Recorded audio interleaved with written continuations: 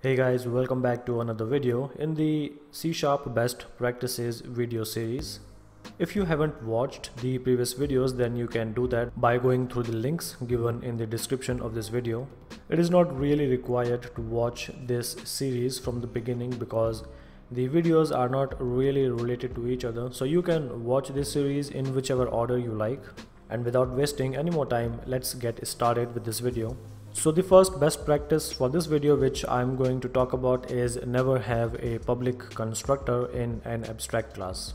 So what happens is whenever we create a new class, then out of habit we tend to create a public constructor for that class.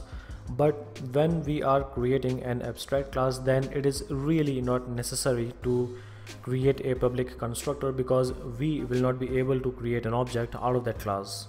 In this code there are two classes, the person and the employee. So person is the abstract class and the employee is inheriting the functionality of the person class.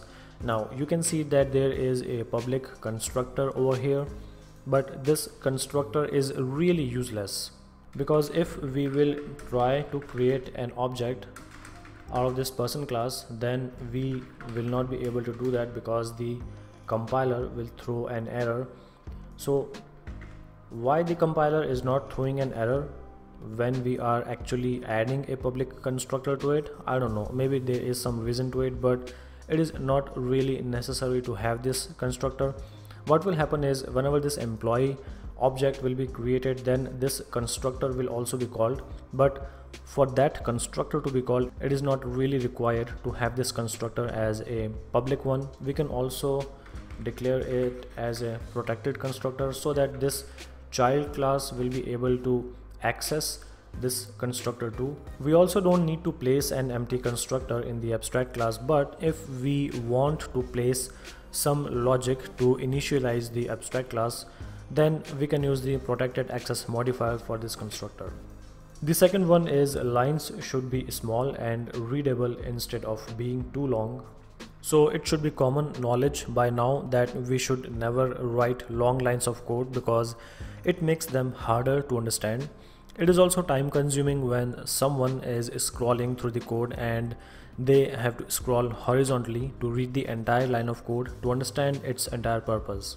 Over here there is a method which is returning an integer value by adding a number of different values. Now you can see that this line is pretty long, and to see all of the properties which are being added, we have to scroll all the way to the right horizontally. Now there are two possible solutions which we can do to rectify this situation. The first one is we can have all of these different values in a new line. The other thing which we can do is we can actually cache the properties which are being used more than once in this entire logic. For example, what we can do is we can cache out this client state property like this, and then we can simply replace the longer reference with the shorter one, and there you go. Now I guess we can easily have them in a single line. Now this code is much more cleaner and readable, and this entire line can be seen in this single window without the need to scroll horizontally towards the right, and this is the ideal situation which everyone should try to achieve. The third one for today is merge nested if statements to improve code readability. So what happens is sometimes we don't realize and we write nested if statements. It doesn't really make sense to write nested if statements if there is only a single if block in the outer if block, and I will show you what I'm talking about. In this code example, there is an outer if condition and then there is an inner if condition. Now if there is only a single inner if block, then what we can do is we can merge these two together like this.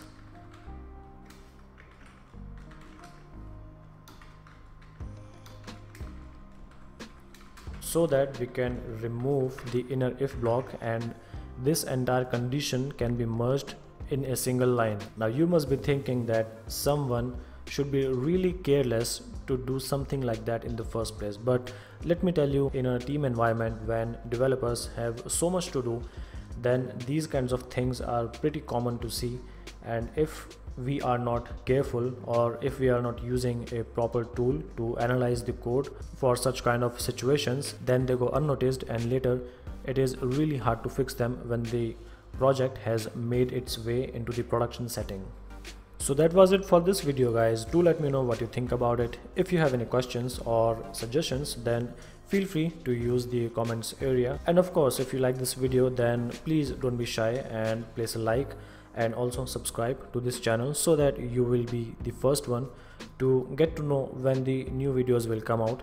I will see you in the next one. Till then, have a great day.